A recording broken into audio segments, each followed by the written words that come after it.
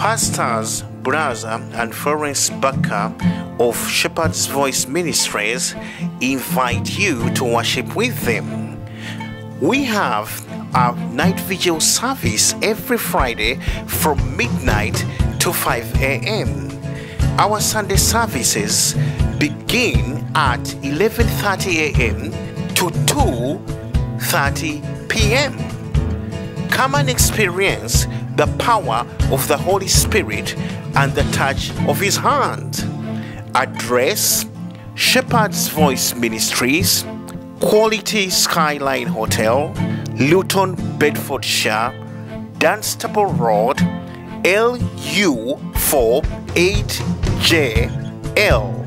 Telephone contacts 078-535 93018, 078-170 9891, 077-372 51423.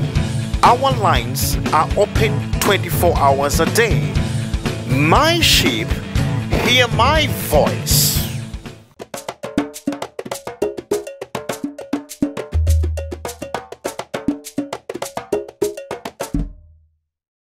Salabedi Forex and Cargo are proud to sponsor the Uganda Vision Program. Contact us if you want to send cargo or transfer money to loved ones in Uganda. Call us on 0208 884 4060.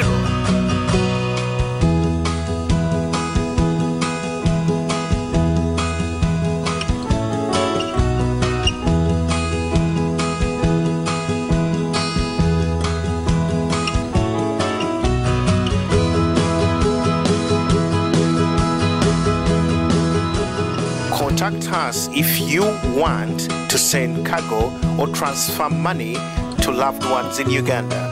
Call us on 0208 884 4060. Tunasanyuko bauliza no bawereza. Hello, our viewers. Kopango, Musibya Mutiano, Basebone Banyabo, Agandi. Welcome to this week's edition of the Uganda Vision Program. My name is Salome Kazana, and with me in the studios is Grace Onek. Thank you very much for introducing me, Salome. Well, to your viewers, Grace is from actually northern Uganda. This is what Uganda Vision is about, merging all of us Ugandans from all the different regions, all of us who make up Uganda. And we bring out all the best concepts of Uganda, feature them out for you to view and to enjoy, and even to, bring in your comments and, present and share. Grace, what do you think? Salome, you're absolutely right. Uganda Vision is really about bringing all the different cultures in Uganda, showing how diverse we are, how dynamic we are in our creativity. And actually next week, I believe we have a lady from the western region of Uganda. She speaks all the languages in that area, which are Lunyankore, Rutoro, Ruchiga, all of those western Ugandan languages. This lady speaks them fluently, and she'll be with us in the studios. I'm not disclosing her names as of yet, but when she joins us, you will see, and all of you are viewers, I'm sure that's why you like it. I'm sure that's why you are being very supportive. I'm sure that's why you're growing each and every day. And we receive a lot of your comments, a lot of your replies, even a lot of good advice from you, our viewers. So thank you very much. Speaking of which, we even have viewers from Africa and around the world. But in this time, Grace, we have a special message for our viewers from Nigeria. They're going through a trying time. It's very true. With all all the Ugandans in the UK and the diaspora, we just like to let all our Nigerian viewers know that we are with you. We are supporting you in this very trying time politically in your countries. We do understand that it's difficult, but we do strongly believe that it will get better, and we'll continue to expose the crisis that's happening back home in Nigeria, and continue to show our support for all of those who are caught up in the struggle. Yes, Nigeria, we are with you in spirit, in prayer, and as Africans, we're with you, and thank you for supporting the Uganda Vision program. However, to the viewers, next we are going to present to you, as usual, as you know, in the Uganda Vision program, we present to you about tourism, music, developments, name it all, as we used to. But right now, today, in a special way, we'd like to present to you about housing in Uganda. This is what we're going to feature to you. So enjoy housing in Uganda, and we're waiting for a lot of your emails and comments on the program. Thank you.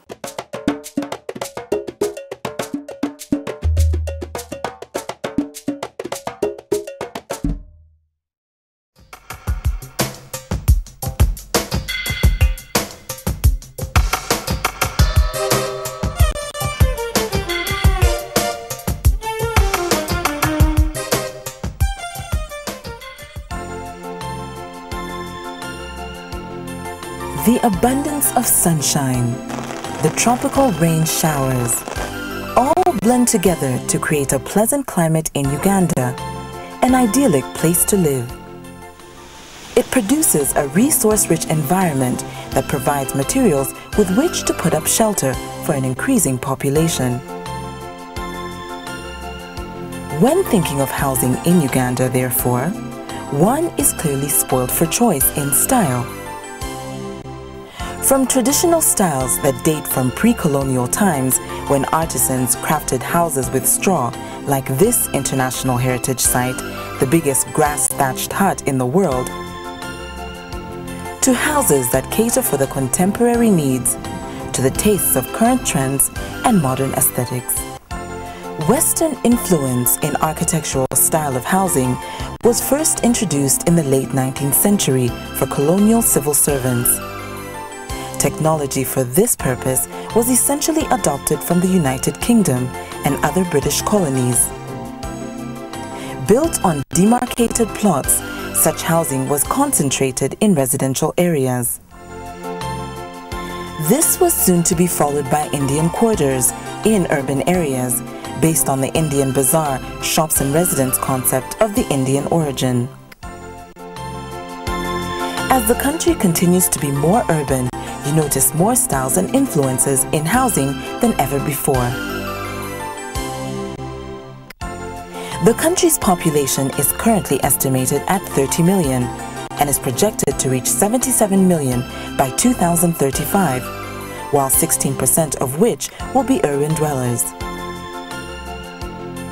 The current housing stock stands at 5.28 million housing units, with an average household size of 4.7 persons. There is a backlog of 612,000 housing units if every family is to be housed comfortably. The urban areas have a total housing stock of 700,000 housing units, with a backlog of 160,000 housing units, compared to the rural areas with a stock of 4.58 million housing units and a backlog of 458,000 housing units. This creates an immense opportunity for investment, given that the population of Uganda is growing at an annual rate of 3.4% per annum. There's an annual growth in national housing demand of 419,000 units, of which 84,000 and 335,000 housing units are in the urban and rural areas respectively. The capital city Kampala alone requires a total of 34,000 units annually in order to meet the need for population increase. In Kampala alone, we have a backlog of 100,000, approaching 100,000 houses. We are promising to build less than 10,000 in the next 5 years. You know, so in the next 5 years, we can't take away the backlog as national housing. No single developer can take away that backlog for Kampala alone. Uganda, therefore, takes development of housing as key for development. Housing plays a very important role in the growth of an economy. It's a national asset, and it provides all those benefits to a household that enhances their status and their productivity, and thus the overall contribution to the economy. Land in Uganda is owned by the people. But to encourage housing development, the Uganda Investment Authority, a one-stop center for all information on investment in the country, links investors intending to acquire land to develop housing and Ugandans that are looking for a buyer or someone to lease land to. That cuts on costs that an investor would incur and eases the procedure of land acquisition. We are working on improving the land registry, the titling, computerizing it. But in the short term, we at the UIA have a one-stop shop. So we have someone from the land office who sits here and is able to quickly process the documents as required through the various offices. Development of large housing estates in order to catch up with increasing demand is the current drive steered by private investment due to positive government policy. Development has full support of government in order to create a vibrant housing environment in which public resources are put in place to support policy measures that encourage private participation in housing development. It has seen the growth of the housing construction sector, new real estate developers entering the arena, and existing ones scaling up their operations. People are getting jobs. Every year we are attracting within our companies at least 50,000 jobs. So Ugandans are working, they have regular employment, and the banking sector has grown. So they now have access to mortgage facilities. So that combination of having a job and being able to access a mortgage has made the housing sector boom. The developers are empowered by the Condominium Act of 2001 to develop high-rise and other sectional properties as a tool for delivery of mass housing development in Uganda, catering for the needs of the fast urbanizing city. Construction in Uganda gives developers a competitive advantage because of the abundance of natural resources as sources for construction materials, as well as an open market that allows importation of other materials into the country with ease. Some construction materials are also produced by the local industries. Cement is produced from 2 factories that have invested in the cement production in Uganda. Clay tiles that give rooftops their colorful finish are produced from the same materials that make bricks for wall construction. National Housing and Construction Company is a pioneer housing developer in Uganda. Since its establishment in 1964 as a government-owned company, it has built over 2,300 executive flats, maisonettes, and bungalows in the capital city Kampala and in other major towns across Uganda to cater for the various housing requirements in Uganda.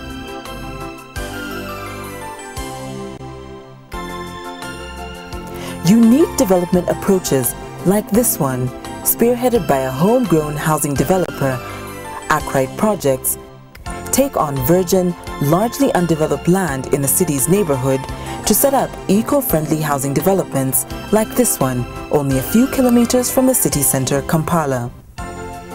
Blending the concept of natural resource conservation while creating self-sufficient developments outside the current city, they hope to create an environment that is suitable for those willing to acquire houses, as well as foreign visitors who want to experience a Ugandan homestay. Luxury apartments that suit the needs of short-term stay are being put up in upmarket neighborhoods of the capital city Kampala to cater for the needs of traveling business executives and extended vacations. Like these fully furnished apartments, only 10 minutes from the city. They are the ideal escape from the city hustle and bustle, while keeping conveniently close to the commercial center. To ease the process of acquiring housing, the Ugandan government made an injection of 27 billion shillings, an equivalent of $13 million US, into a pioneer mortgage company to augment the now emerging mortgage market. Most houses before then had been planned and built using personal savings, often leading to delays of projects, which would lead to capital being held in incomplete structures. The key role we really played was to provide a medium between the buyer and the developer. The buyer who wanted to own a house but didn't have enough savings, couldn't raise out the money immediately, and the developer who wanted to get out of the stock of housing, sell it and start new developments. That is the major role we played over the 40 years we were the sole provider of mortgage finance. The mortgage market continues to grow with a now vibrant financial sector that has seen an entry of both local and international financial institutions financing house acquisition. Today we offer up to 80% in terms of financing for the buyer. We offer the period of 20 years to the buyers to pay over. And as I said, we are also ready to go into partnership with the developer and arrange with the buyers a tripartite agreement where, as construction goes on, the buyer will sign a contract enabling us to pay portions of the money to the developer as the housing units or the estate comes up. The Housing Finance Company of Uganda has now turned into a fully fledged bank. Primarily before that, we were just a savings bank, and we had another class of people who were saving for the future over a period. But now with that combination, the individual is able to come to one area, get a mortgage as and when he or she wants, or save if one wants to save over time, or do business if one wants to do business, both for short term. And the other people we are targeting are those who are doing construction. We want to develop a construction loan for them, because that's what has been lacking in our market. Uganda has invested heavily in education, which ensures availability of skilled professional manpower. I have over 30 universities, and we have good architects and good engineers and good, very skilled workers. So one would get the quality of estate that one wants to put up with using the local manpower in Uganda. The revenue body, Uganda Revenue Authority, works in tandem with other government departments to support the development of housing in its taxing policies on real estate purchases. We've had a very favorable tax regime in respect of housing, that a value-added tax was reduced from 18% to 5%. That is an incentive for the housing sector. Overall, the environment is quite favorable, considering even the stability and the economic growth.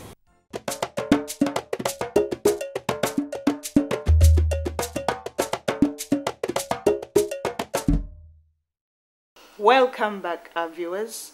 I hope you have enjoyed watching housing in Uganda and real estate as well. Next, without keeping you long, we have a continuation of a keynote speech made by the Minister of Finance in Uganda, Mrs. Maria Chiwanuka, during the Uganda Convention. And let me ask Grace, you attended the Uganda Convention, didn't you? Yes, I did.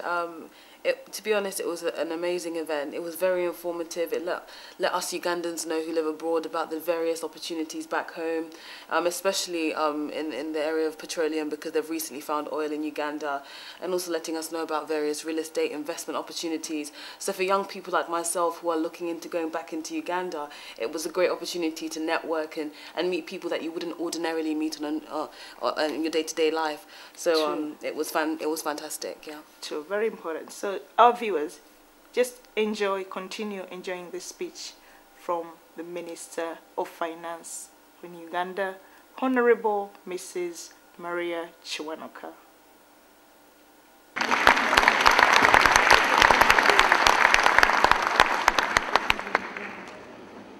Now, to the question that was asked earlier, the property tax. Someone said a new property tax that was signed into law. There is no such thing. There is no new property tax, and it has not been signed into law. What URA is doing is compliance. It is going after income that has not been declared for tax purposes. In the same way, if you were stopped by a policeman to see your driving license, you would not say, I've never been asked for this before, therefore it's a new tax, it's a new law. The law is there, it has just not been implemented. Ladies and gentlemen, we have a problem in Uganda, whereby people who pay as you earn, the secretaries, the clerks, the minor officers, pay all their tax because it's identified at source. But some of our richer people do not pay taxes on their income. So what URA does, when they go to buy a house or a car or whatever, they just ask, has this income been taxed at source? They do not ask the source. That is another misconception. They do not ask you for the source of your income. They just ask you for your tax ID number so they can check whether you've paid taxes. As far as the diaspora is concerned, this tax or this compliance does not affect you because money coming from outside Uganda does not pay taxes in Uganda. We assume that Her Majesty's Customs and Revenue have already taken care of that. So if you bring your money to Uganda, as long as you can prove that it's coming in from abroad, you will not be asked to comply. In fact, well, you'll be complying by showing that it's coming from abroad. So ladies and gentlemen, please, there is no new property or land tax in Uganda. What URA is doing is going after compliance and enforcement. Now, very quickly, I'd just like to talk to the diaspora. What is the role of the diaspora in Uganda's economy? Last year, your remittances were estimated at $800 million, playing a crucial role in the economy. How can your role be enhanced? We'd like to encourage you to continue working through organizations such as this one, UNA in North America, Ebikabi Abaganda, Banachigezi, and so on. Communities such as the Koreans, Chinese, Indians have been able to achieve success in their adopted country, while at the same time contributing to the development of their countries of origin through social capital. You can form investment clubs. We can help set up a jobs database to help employers in Uganda identify qualified and experienced staffers from the diaspora. We aim to strengthen and modernize our capital markets to make it easier for non-residents to invest in capital markets back home. Why have food prices risen so dramatically, and what does the government intend to do about it? As I mentioned earlier, and I'll be happy to go through this later in more detail, it's been a question of demand and supply. When can Ugandans expect the oil industry to take off? The Honourable Minister of Energy will talk to that, or as she will talk to how you can participate in or benefit from the oil industry. My area is what is Uganda's plan for utilizing the proceeds coming from the coming petroleum development. This government, this ministry, is committed to transparency in the utilization of the proceeds of oil. Our priority will be to invest in physical and human capital so that when the oil runs out, our children and grandchildren will have something to remember it by. It will not be used for consumption, it will be only used for capital development, such as the new dam, hydropower dam in Karuma, and the major infrastructure rehabilitation we have for our major trunk roads. We've been working on a comprehensive policy paper with technical input from partners such as Norway, the IMF, and the World Bank. This paper will be publicly discussed and presented to Parliament for approval. I cannot finish without talking about the youth.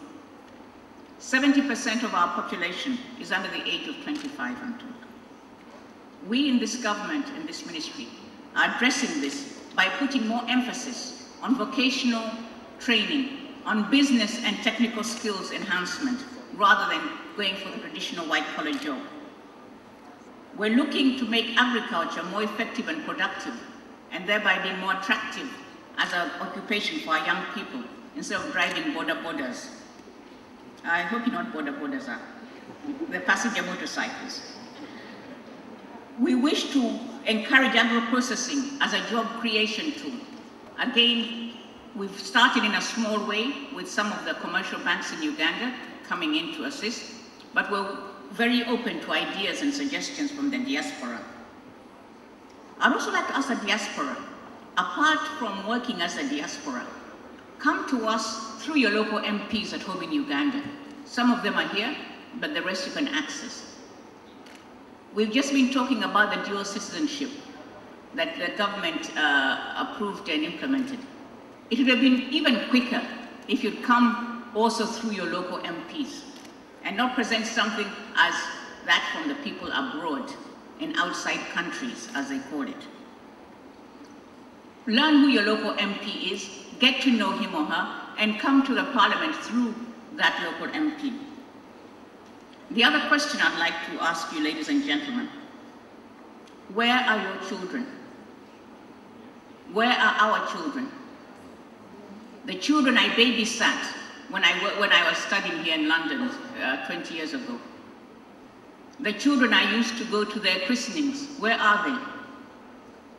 Ladies and gentlemen of the Ugandan diaspora, you have been privileged, most of you, to have been born in Uganda, to have been brought up in Uganda, and now working in the West. Your children have not had the same advantage. This is one reason why we made sure that the dual citizenship came through.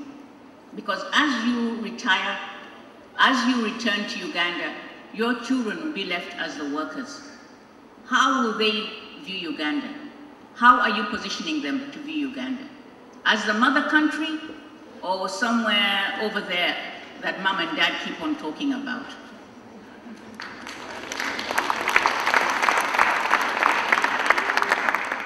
Ladies and gentlemen, we've implemented the double citizenship process. The rest is up to you. We ask for our children, ladies and gentlemen. We want them back home, or we want them continuing your good work of remittances. Thank you very much.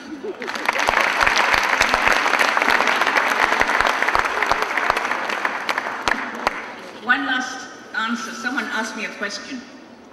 How can I know when it's time to come back home?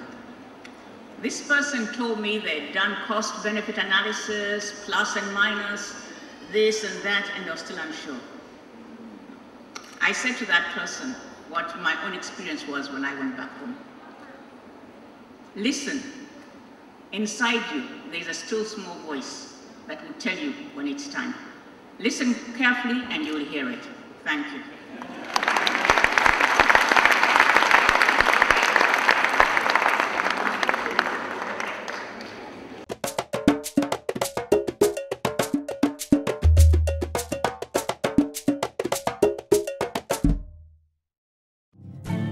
Pastors Braza and Florence Baker of Shepherd's Voice Ministries invite you to worship with them. We have our night vigil service every Friday from midnight to 5 a.m. Our Sunday services begin at 11:30 a.m. to 2:30 p.m. Come and experience the power of the Holy Spirit and the touch of His hand. Address: Shepherd's Voice Ministries, Quality Skyline Hotel, Luton, Bedfordshire, Dunstable Road, LU 48JL. Telephone contacts 078-535 93018, 078-170-9891, 077-372-51423. Our lines are open 24 hours a day. My sheep hear my voice.